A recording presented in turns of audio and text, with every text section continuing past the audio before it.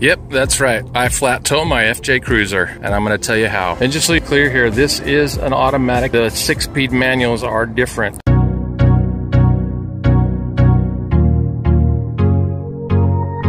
If you're into how-to videos, if you're into FJ Cruisers, if you're into RVs and traveling and adventures, be sure to subscribe, because, you know, this is the stuff I do. There's probably cheaper and easier options out there than what I had done, but I got a deal, you know, had them throw it in with the purchase of the RV. Worked out great. So up here we have basically a tow bar that's connected to the FJ. We've got wiring that was also wired into the FJ. Underneath the driver's seat, there's a brake controller that I had installed in the FJ. It makes sure that the brakes in the FJ work. And you have the tow bar that connects into the tow hitch. And you can see the wires connect into the 5-pin connector. You have cables here in case your tow bar breaks. It's connected to the tow hitch over here. And if your tow hitch and everything up there breaks, you've got the emergency cable right here. Make sure that the brakes in the FJ get engaged if it breaks off and gets away from you. A little over 2 tons of vehicle there, you certainly don't want it rolling down the road. Nothing to stop it. Tow hitch thing here could be easier to undo. The key to that is just getting on a level surface and making sure you're straight. Sometimes these things can be a little hard to release. If they are, usually it's because you got tension between the FJ and the tow hitch. Release the tension by moving the vehicle into neutral or out of neutral or back and forth or whatever. Sometimes it takes 2 people. Someone in the vehicle driving it forward and back, just in idle. Don't push on the gas. That would not be good. These pins go right back in. And I can take this out. Different tow bars are different. You can even get like an Expedition 1 bumper, and they'll have tabs on the bumper that you can get some brackets for that will then allow you to connect to this directly. That's what I wanted to do, but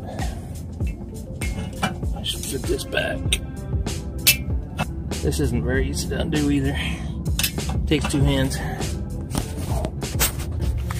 This is the thing I find really hilarious, is this little thing.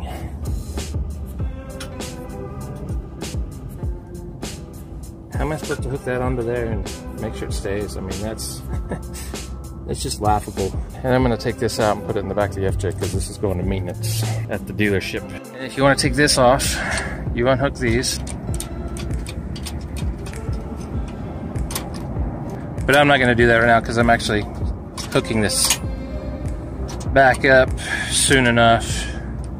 In case you haven't noticed, this is actually me unhooking my tow bar, not actually hooking it up. So if that really disappoints you that I said I was, you know, showing you how to hook one up,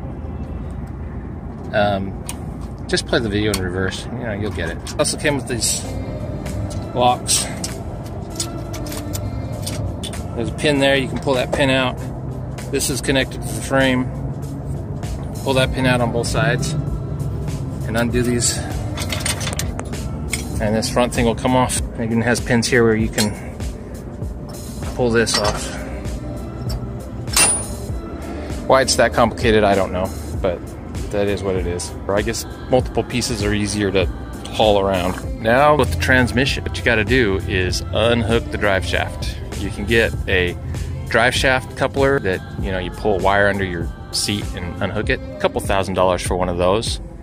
You can get a transmission fluid circulation pump and have that installed onto your transmission. Turn that on while you're flat towing so that things stay lubricated and you don't burn up your transmission. Those are about $4,500. Or you can spend a few minutes every time you hook up and unhook and just disconnect your drive shaft, which is what I do.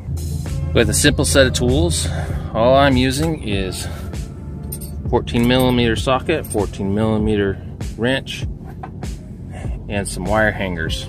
4 bolts to unhook here or tighten back up, and some wire to keep the drive shaft up. I'll spare you the boring bolting and unbolting of my drive shaft bolts here. But there's basically 4 of them. There's one up here, and there's one on the other side. I like to loop my wires up around this. This pin keeps it from sliding off. And then there's this right here that has some holes in it. I put the hooks through there, and it wraps around the drive shaft, this plate here that will turn as you're going down the road. So you want to make sure it's not touching that, get it up there high enough that it's out of the way. I'm going to spare you that boring stuff because I'm sure you know how to do that already. And if you don't, I would suggest spending the money on one of those other expensive options. One of these days I do hope to get a drive disconnect, but I'm not going to pay full price for it. I'm hoping to find one used. If you or you know somebody else that would like to swap out their drive shaft because they used to tow and they don't want to tow anymore, just kind of like my phone here that used to focus and doesn't want to focus anymore, I'll be happy to swap it out with you. Now that everything's done, you want to make sure it's in park, not neutral, park. And remember, this is for an automatic. People I know who do it with manual transmissions, they don't disconnect the drive shaft. They just leave it in fourth gear. At least that's what I understand. But do this at your own risk. Don't take my word for it. So leave it in park. This makes sure the transmission doesn't spin at all, because those front wheels are going to be spinning and they're still attached to a drive shaft, which is still attached to the transfer case. You want to make sure none of that's spinning. You want to make sure the front wheels are free spinning. Putting it in park will do that for you. You got to leave the key in the ignition. Turn it on and then turn it off, so that you make sure that the steering wheel stays loose. You don't want your steering wheel locking up on you. But when you're hooking your drive shaft back up, put it in neutral so you can turn the drive shaft and line up the holes. If you found that useful, give me a thumbs up. Make sure you subscribe. Got more DIYs and fun trips coming up. You don't want to miss them. Hey, look. Here's another FJ.